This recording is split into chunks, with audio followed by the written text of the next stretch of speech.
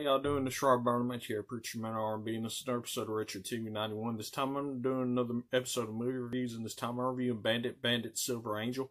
What happens in this movie is Bandit's uncle comes and tries to get him to help him out with a job. But Bandit doesn't want to do this, and he drops his uncle back at his carnival.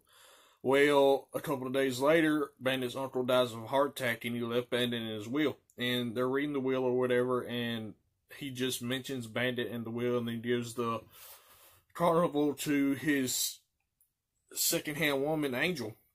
And she's running the carnival, and then these thugs come and try to trash it, and Bandit gets in a fight with a couple of them and runs them off, and then Bandit buys the carnival for $1. And he's trying to help run the carnival to help Angel out, and then the sheriff is forced by this gangster to try to pawn off the carnival in an auction or whatever, and Bandit has to figure out how to get the carnival out of the county. That way this won't happen. So him and Poor Boy makes this plan where they're going to take the carnival down Snake Valley Road, and the only way to get through Snake Valley Road is to go through this ferry.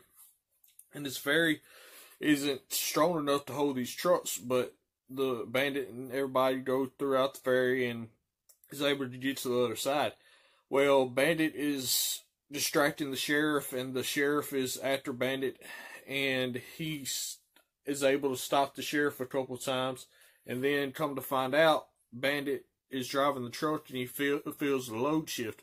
So he checks the back of it, and there's these silver nuggets or whatever worth $1 million, and Bandit and them get hold of the FBI, and the FBI helps Bandit and them arrest the sheriff, arrest this gangster, and arrest everybody that was behind this, because the statute of limitations is out in 2 days, but Bandit and them was able to discover this before the statute of limitations, and they are able to arrest all these guys that was involved in this. And that's all that really happened on this movie. If y'all ever watched Bandit, Silver Angel, what y'all like about it? As always, Preacher Man R&B signing out. Guys, GG's awesome. It's been an episode of Retro TV 91.